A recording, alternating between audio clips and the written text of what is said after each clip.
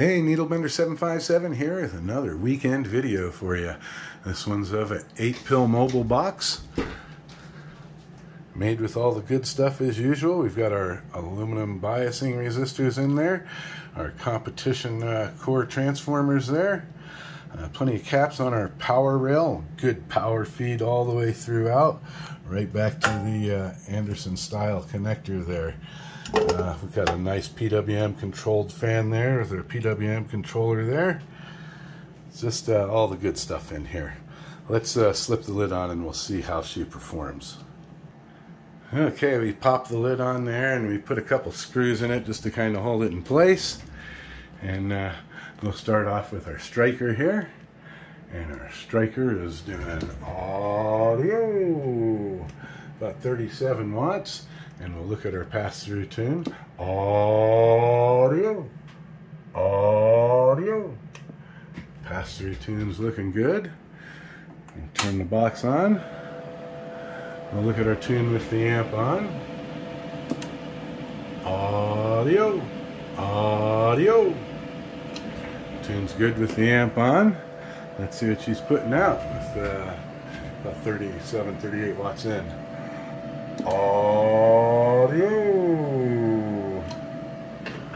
a little over 900. That's pretty darn good.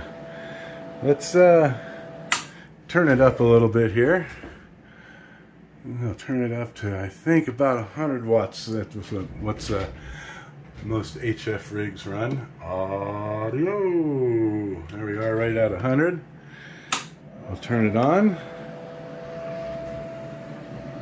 Audio, audio, and that's what you get out of her with 100 watts in. So let's hit it just a little bit harder there, and I'll turn it up. Audio, audio, 135 watts or so, and let's see what it does with 135 in there. Audio, audio.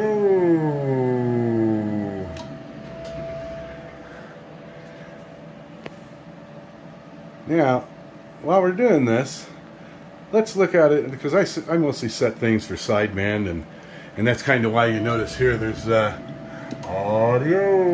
If you look, there's kind of a low average there for an 8-pill audio,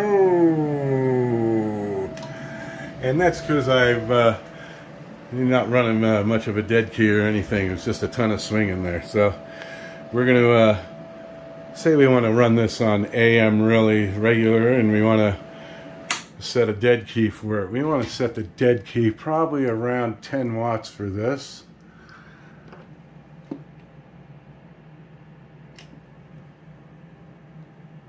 Right at 10.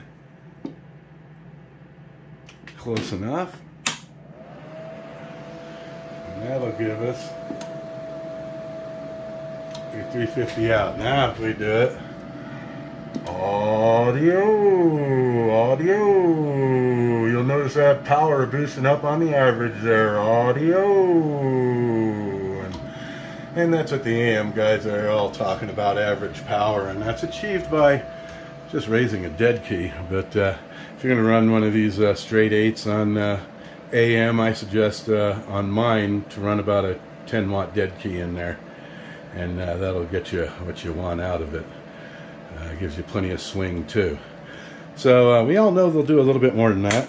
So let's go up here and we'll go to this and we'll hit it with audio, audio. It's peaking up there about 240, and we'll turn it on and we'll see what we're doing now. Audio,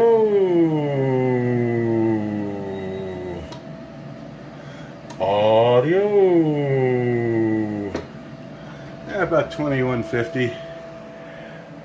But that's not where I recommend it. You know, I recommend to run these at about, like I said, about 130 to 150 in. It'll last a really good time. It'll give you like 16, 18 out. Hey man, I appreciate you watching the video. Hope you have a great rest of the weekend.